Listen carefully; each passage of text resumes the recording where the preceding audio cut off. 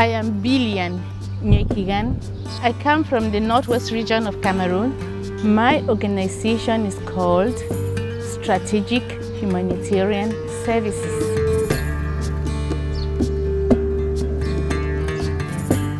We focus on integrated, sustainable rural development, and we have axes of intervention: agriculture, education, environment, social welfare, health, water.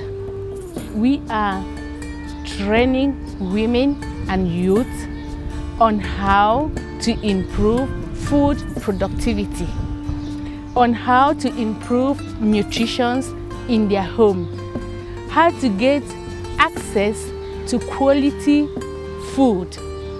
And the way we are doing it is that we have a training center.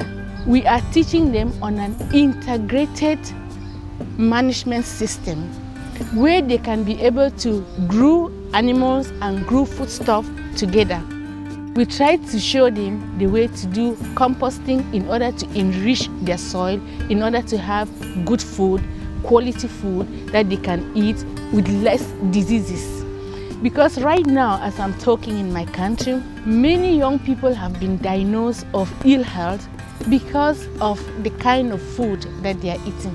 There is malnutrition because people are not aware of how they are supposed to balance their meals and eat a good balanced diet and grow healthily. So in our center, we do a lot of sensitization with women, and so we try to impact on the women so that they can be able to put this practice with their own colleagues. It is quite difficult for you to live as a woman. The land, it belongs to the men, and if you have to own land, you have to take the authorization from your husband.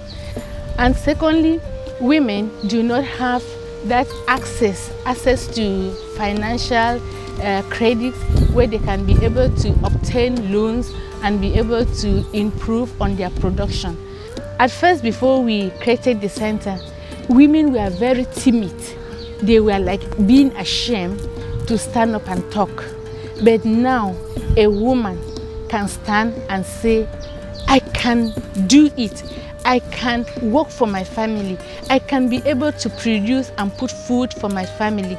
My family can be able to live well. Our population is increasing. If we have to finish with hunger in the world, we need to double what we are doing now. It means we need to give back to the earth what the earth needs, because most of our earth has been destroyed. So we need young people to be educated on how to produce food in order to see how we can get to a nearer level to stop hunger. I cannot say we'll completely eradicate hunger. It will take a long time. It has been a very fruitful collaboration with Manos Unidas. And we like the cooperation because Manos Unidas does not only give the money.